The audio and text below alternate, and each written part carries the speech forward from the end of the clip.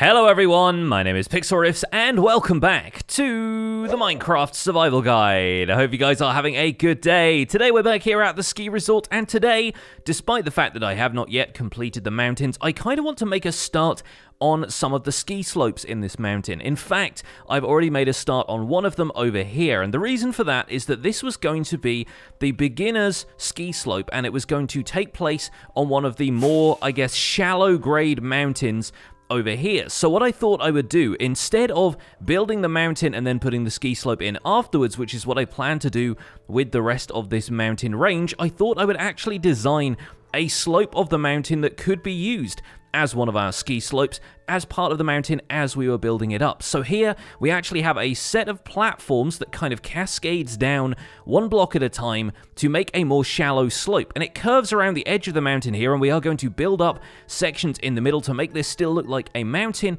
from the outside while making sections of it a little bit more gradual to provide an accessible ski slope. But it's not really going to be a ski slope in this case because skiing isn't really possible in Minecraft, and instead we're going to focus on turning it into a sledding slope for boat transport so we can actually use it practically in the game. And as such, I've been doing a few experiments into exactly how we can disguise this thing to make it look like it can be sledded on without actually showing any of the ice that you need to travel fast in boats. Let me give you a quick example here. We've used mechanics like this to our advantage before. The fact that you can slide around very quickly on ice when you're rowing in a boat as though you are kind of skimming across the surface of the ice, and this can be used for rapid transport. We've done ice roads in the Nether before, allowing us to access areas with greater speed, although, you know, it might be roughly as fast as flying with elytra. I think it might even be faster if you are using blue ice, which is, of course, a little bit more difficult to get. But the idea is that you can slide around on the surface of ice like this, and this is probably what we're going to use for the sledding slopes in this mountain range if we want this to be a functional ski resort for players. The only problem with this is that ice looks very much like ice. First of all, we're looking at this kind of ice, the transparent ice, or the first stage of ice, I suppose, which is the transparent stuff that melts in high light levels and can potentially turn back into water as a result. And we probably don't want to use this kind of ice because chances are if it gets dark up on the mountain, we will want to put some torches around there, and we don't want the ice to melt, flood the ski slope, remove a bunch of the snow and detail that we've already put up there. So this ice, for a start, is going to be out of the question. The second problem being that you cannot place snow layers down on this ice, so it isn't really possible to disguise the ice as a ski slope, and that is where the other two types of ice come into play. Our next option would be packed ice, which requires us to put 9 ice in a crafting table to get a single block of the stuff, and this is non-meltable ice. This is ice that is, technically speaking, a solid block. If you put a light source close to it, it will not melt, which gets it past criteria number 1. However, unfortunately, what it lacks is the ability to place snow on top of it, and this happens regardless of light level. This isn't a light level thing. You can put snow on other blocks regardless of whether it's sunny outside or whatever the light level is. Obviously, in high enough block light levels it will melt, but skylight doesn't affect that. So unfortunately, I'm trying to right click on this block of packed ice right now. You cannot place snow directly on top of it. And while we could, of course, make a boat path with ice around the sides and, you know, make it look a little bit more like a bobsledding course of sorts, I guess, I think it's still going to be nice to maintain the illusion that you can slip and slide down a snowy area. And for that, we need to turn to the most expensive form of ice, unfortunately, but one that I think we should be able to find elsewhere. That is blue ice. Having converted a few stacks of the ice in my inventory into 28 blocks of packed ice, I now need to convert that down into 3 blocks of blue ice. Yeah, this is really expensive stuff. You can buy it from the Wandering Trader, or you can find it out in the iceberg biomes, which is probably where we are going to be getting a bunch of this stuff today if we want to make a ski slope, because blue ice has the wonderful property of actually being able to hold snow on top of it. And let me quickly confirm for you, it's going to be difficult to do if all we have is 3 blocks of blue ice, but I can actually place a boat down on top of the snow here, and it will act as though we are just gliding on top of the blue ice. The snow does not create any kind of friction here.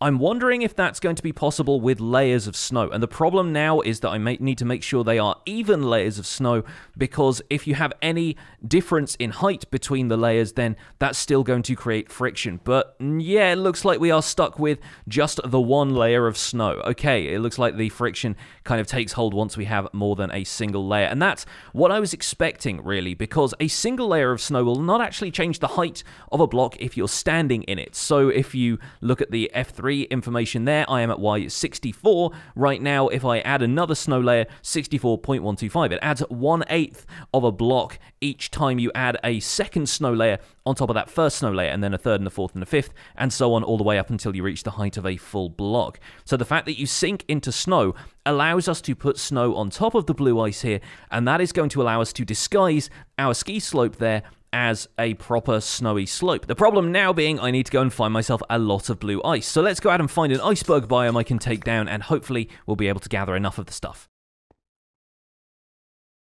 Hey folks, welcome back. So I was able to gather up almost a full shulker box of blue ice thanks to only 2 of the icebergs that generate out here, the blue ice icebergs, and you can see them kind of off in the distance over there. I didn't actually find all that many of them, but luckily 2 was enough to collect all of this. A lot of it is from under the surface as well, so thankfully I was able to fend off the drowned and I have a pretty good respiration helmet. But as you can see, on my way back to anything resembling a connection to the ski resort base, I fell out of the sky. The elytra I'm wearing got down to 1 durability and they fell apart and I fell into the water, quite conveniently enough, right next door to my guardian farm. And so hopefully I should be able to head down into the temple here, get myself some XP and repair them. But that was a stroke of luck.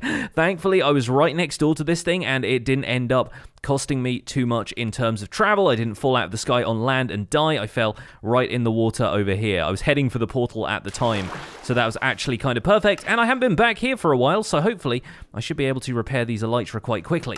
Oh, there we go. And I tell you what, there's a reason I don't use that farm very often. It's because, wow, the Guardians do a lot of damage to you, especially in such large numbers. It doesn't help that I didn't have Sweeping Edge on my sword right now, so I couldn't kill a huge amount of them at once. But yeah, I had to eat a whole bunch of carrots in order to repair all of the durability there, because, wow, I was taking a lot of damage from Guardians. That's the reason I mostly use the Zombie Pigman farm, or occasionally my Enderman farm if I'm out in the end. But anyway, enough of that. Let's get back to the ski resort and let's start building this slope. So, a little time later back at the slopes, I'm ready to start replacing a whole bunch of this area with the blue ice that we've gathered. And I'm going to try and do it somewhat sparingly at first, just so I can get a feel for how much blue ice I'm going to use on each of these sections, but it should all in all be not too bad. I think the slope is going to start here, and we can probably find a bunch of different ways down the mountain, but I planned this out on a stream while I was building up some of the mountain face here, and as you can see, it comes down this first set of slopes here, and then we have a higher section there,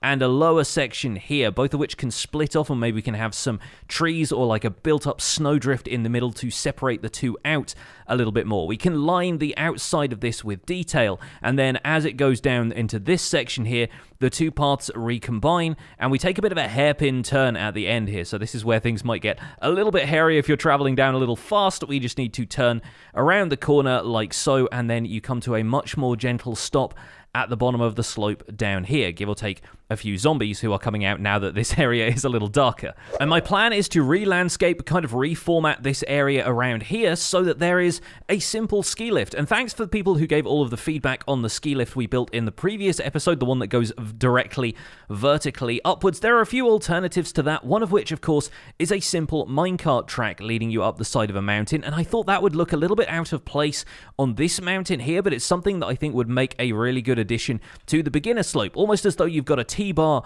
or one of those kind of button lifts that takes you up to the section of a shallower slope that you could just be pulled up instead of having to sit in a gondola or something like that, having to sit in one of those chair lifts that takes you up one of the larger mountains that might be a little larger of a climb. So I think we'll probably format the side of the mountain here so that we can have a minecart thing taking us upwards. And we could do more interesting stuff like that with, you know, pistons and having piston-assisted transport up here. I've even thought about doing something with honey blocks and having the player pushed up here on a honey block, but stuff like that is a little bit too complex and doesn't seem like it fits with the whole aesthetic of the area. It's a little bit difficult to conceal going up the side of a mountain anyway. So what we're going to do is take out some of this area here. We're going to start off the slope around there, and we'll probably flatten out an area up here that's going to be a sort of station for people to strap their skis on and get started, and then we're going to kick into this blue ice and have the slope start around here. So let's start building this stuff up, and we are eventually going to be covering this over with snow layers,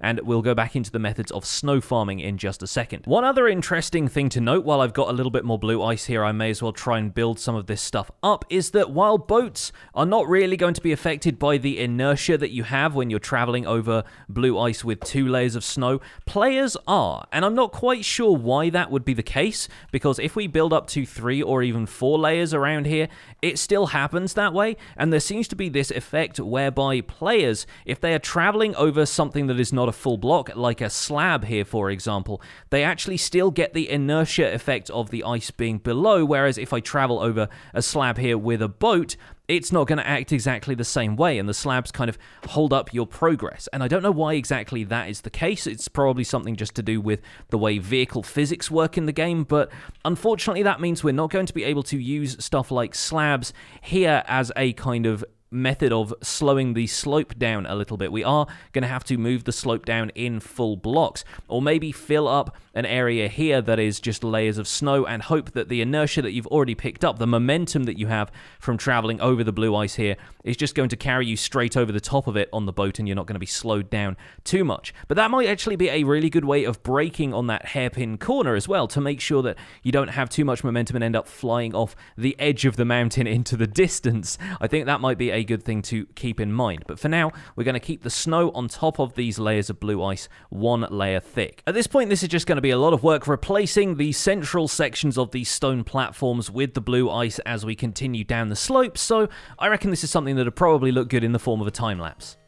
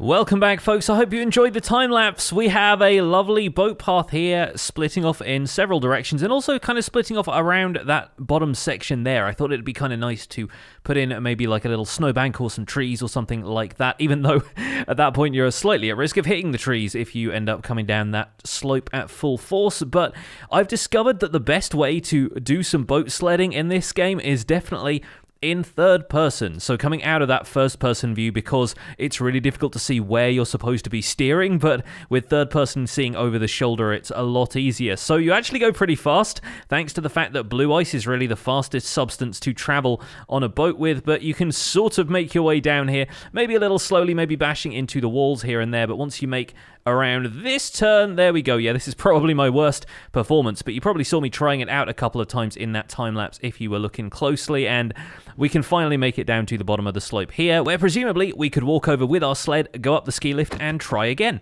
So you might assume that the next step is going to be to cover over all of these blocks of blue ice with the snow layers, but we're actually not going to do that. We're going to save that for the very end, because otherwise, if I start decorating the outside of this section, I am going to have no idea where the blue ice is, and I'll end up piling up snow layers in areas that I actually want to remain part of the boat track. So the idea instead is that we're going to be piling up stuff all the way around the outside, making sure that we can decorate it so it's really obvious which section has only the one set of snow layers on top of it, and that's the stuff we're going to be following on the way down, which is going to mean a lot more decoration around here in the form of layers of snow, snow blocks, probably a few other things as well. I actually had some quartz slabs on me just because I was wondering if the slab effect would work over this blue ice, but I don't think I will use those for the decoration around here because, to be honest, they stand out a little bit. I might bring in a little bit of diorite though, and probably some dirt and grass and that kind of thing, so we can make this into a proper snowy area. And the time lapse is going to continue because I think the best way to show decorating this overall area is going to be in the form of a time lapse as well. So I'm going to grab a few supplies. I'm going to grab some spruce saplings that we can grow up here, and by the end of that, this whole thing is going to look a little bit more like a ski slope. But before we do that, I did promise you folks a quick reminder of how we're going to farm all of the snow that we use for those snow layers, and it's with this guy over here. This is a snow golem trapped in a box where the rain will not affect him if it rains, which it shouldn't do in this biome. It would probably just snow, which wouldn't be a huge problem. But either way, if you have a snow golem trapped anywhere, basically you want to make sure he's got a block over his head so that if it rains or if anything happens like that, you want to make sure that he is safe and secure. So the whole point here is that he's standing on a block that cannot easily be broken with a shovel. Sometimes people set up snow farms and they forget that a dirt block is underneath there, and as soon as they start clicking on the snow layers here, which you can do very, very quickly if you have an efficient shovel, then the block underneath it breaks, the whole thing falls down, you end up hitting the snow golem by mistake. But all we're going to do here is stand here with a silk touch shovel, hold down the left click button while looking at this block here, and you're not going to hit the snow golem at all. You're going to be able to pick up all of the snow layers, and the snow golem just simply replaces them on the block where he is standing. Now with a silk touch shovel, you're going to get snow layers which are perfect for what we want up there for a little bit of detail. If you want to create snow blocks, however, that is 8 snow layers at a time, which is really not all that great. So what we want to do is grab the backup gear chest here where I do not have a shovel. So you'll probably try and find a shovel in one of these boxes around here. If I don't have a shovel, that's fine. I can probably just make another one if I needed to. Look, I can make one of those out of an iron ingot here as a very quick example. Obviously, if you ended up breaking the snow layer here with anything other than a silk touch shovel, you end up getting a bunch of snowballs. And fortune does not affect snow layers like this in any way, so you don't end up getting more snowballs per layer. At least I don't think you do. According to the Minecraft wiki, I wasn't able to find anything anyway.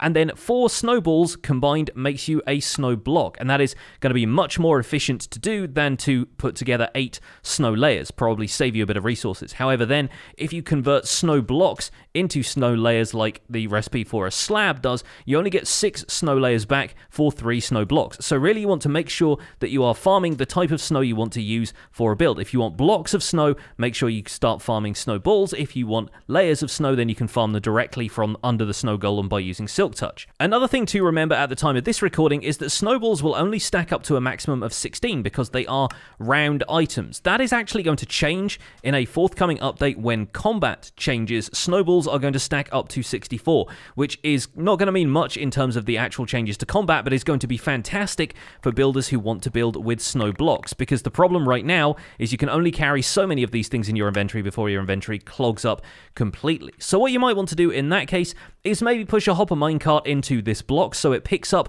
all of the drops and transfers them down into a hopper below that. Unfortunately, snow golem standing on a hopper will not generate snow layers because the hopper is not a full block like this. So it's kind of important that you set up a collection mechanism in a way that's going to pull all of the drops through the block that the snow golem is standing on without really affecting that block in any way. But that is my new iron shovel broken. Let me see how many snow blocks I got out of that. 61. Okay, not too bad, but I think we can probably do a little bit better with a decent diamond shovel, and probably something that's got unbreaking and mending on it will suit our purposes best. I was able to gather a little bit more snow from the iceberg biome that we saw earlier, so I'll probably use some of that in the process of building this, but I'm going to need a lot of snow layers here. By the way, ended up with you know, roughly a third of the shulker box left of blue ice, which is not too bad. We'll probably use that elsewhere on the mountain, but I'm going to spend my time gathering a bunch more snow layers here, and then we're going to continue with the time lapse.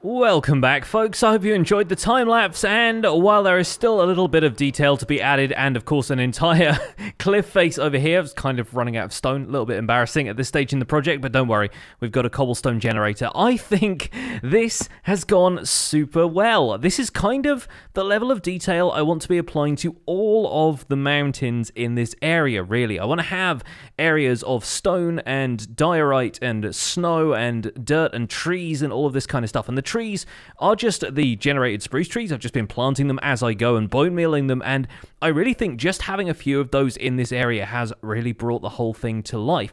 Now, as I've been doing this, I've come more and more attached to just this river of blue ice that we have here, and I'm actually thinking maybe we'll start mixing in some packed ice and stuff like that in the end and just have these things exposed as ice. Let me know what you think about that in the comments today, actually, because I'm kind of wondering, we could still use the mechanic of having snow layers over the top of it, but I kind of feel like the blue in amongst all of this grey and the snow layers and the green of the trees and so forth really looks very, very good. I'm actually very keen on that as a look, and I don't know if it's necessarily what I want to go with for the rest of the resort, but for this sledding slope, I really think it adds a certain amount of character to it. It just looks kind of nice and well put together, and it blends in a way that I was not expecting it to. It actually feels like part of the landscape in a way. And this is Minecraft still. We're going for a kind of cartoonish approach to it. Realism is something that would require a whole lot more time and effort and probably some sort of creative tool like a plugin like World Edit or something in order to make these mountains a little bit faster. But I'm really happy with the progress I put in today, and I couldn't end this video without having a quick go down the slope. So I think we're going to rev up our engines and take this thing for a spin. Now, of course, we are still bumping off occasionally those snow layers on the sides. There we go, we got caught on those a little bit there, but it's actually pretty good. Up until this point where we have a little bit of a turn through the rock there, and I haven't got around to detailing that section yet. I think the part at the top there, as far as detail goes, is pretty good. And we still need to put in things like the lift, which is going to be taking people up to here, and I think I might modify this mountain a little bit or put some kind of shack built into the side of it. There's some sort of like wooden construction that's going to provide a platform for people to walk around and drag their sleds over to the sledding area. And of course, like I said, further down I do need to put in a little bit more detail here and there, but this top part up here is exactly the way I want to look at it. For a palette test, it is absolutely fitting the bill, and I hope you guys are enjoying the look of it as well. That is all we've got time for in this episode of the Minecraft Survival Guide, and I hope you've enjoyed today's episode. Don't forget to leave a like on the episode if you enjoyed it, subscribe if you want to see more, and I will see you guys soon. Take care, bye for now.